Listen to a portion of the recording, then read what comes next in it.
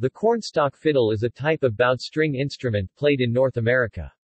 The instrument consists of a cornstalk, with slits cut into the shaft to allow one or more fibrous sections to separate from the main body and serve as strings.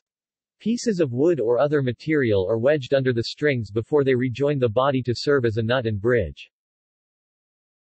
The fiddle can be bowed with a bow made from another cornstalk, made from a shoelace or other piece of string, or with a standard violin bow. The instrument is attested as far back as the American Civil War or further. Similar instruments are played in Serbia and Hungary, known as the gingara or jeje guslice and sorokejadu or kukorikahejadu, respectively. Construction. Each fiddle uses 3 sections of stock, and each bow 2. The fiddle contains 2 strings which are constructed by slitting the section between the 2 joints so that thin slivers can be raised from the stock by means of 2 bridges. The bow used to play the fiddle only contains 1 string crafted the same way as the fiddle's strings. The tones or pitches of the instrument are produced by the way the musician drags the bow across the strings.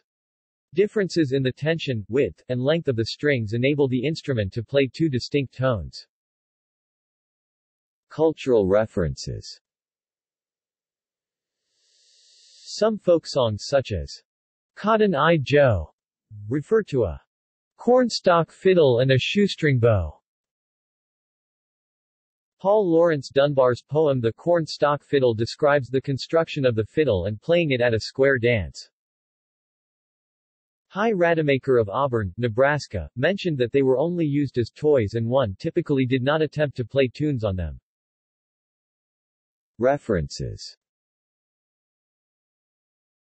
External links. How to build a cornstalk fiddle at Tin Pan, Fortune City. Com.